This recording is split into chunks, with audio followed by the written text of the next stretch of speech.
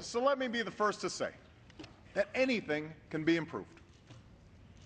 If you have ideas about how to improve this law by making care better or more affordable, I am eager to work with you.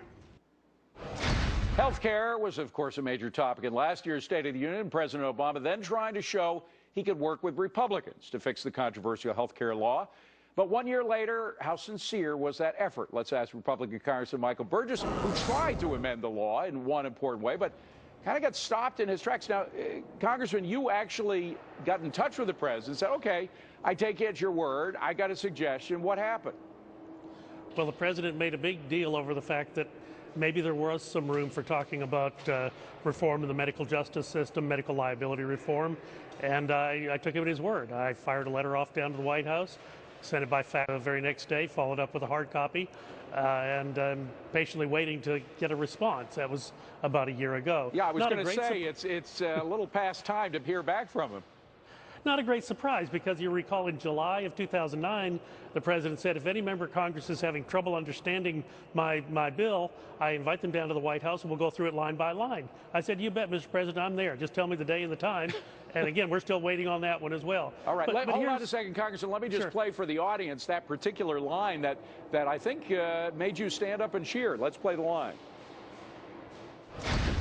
Still, I'm willing to look at other ideas to bring down costs, including one that Republicans suggested last year: medical malpractice reform to rein in frivolous lawsuits.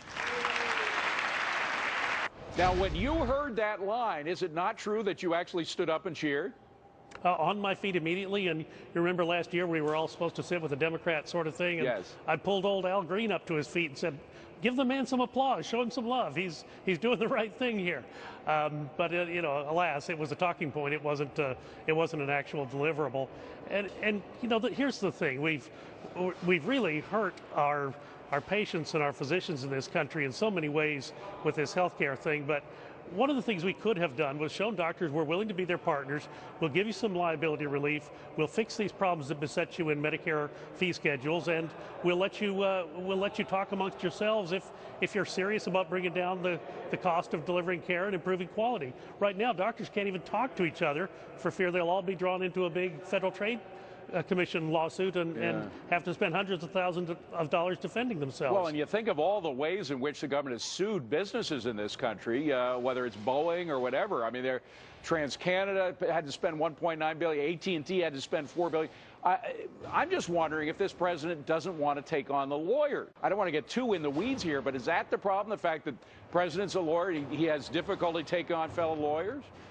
Well, it's clear that's a constituency that generally is more sympathetic to the Democratic side of the aisle. But these are big issues, and he talks about moving America forward and doing the right thing for the country.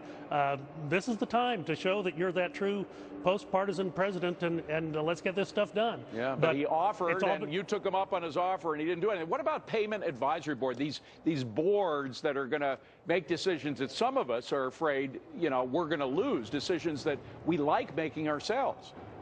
Well, of course, as a member of the legislative branch, I abhor that type of notion, because you're taking the power and putting it into a group of 15 people appointed by the president, paid by the White House, and accountable to no one, and they'll be making some pretty significant decisions on how health care dollars are spent. I'll say, well, life and death decisions. But any movement there and all at keeping those panels at bay? Well, there has to be, and actually that's one of the things that could have some bipartisan agreement. And in fact, now's the time to do it, because it only gets more expensive every year that goes past if we don't take that on now. So maybe that's one of the things that we could get done even in this rather contentious election year. All right, and Congressman, we got to wrap. But finally, are you going to, after your own experience of waiting a year for a response from a president who said he wanted your input, are you going to bother at all to try to give him more of your input? Oh, absolutely, but I'll tell you what, I'll carbon copy Newt Gingrich on every letter that I send. All right, you can carbon copy us as well. We'll print it. We'll let people know. Congressman Dr. Michael Burgess, good to see you. Thank you for being here. Good to see you.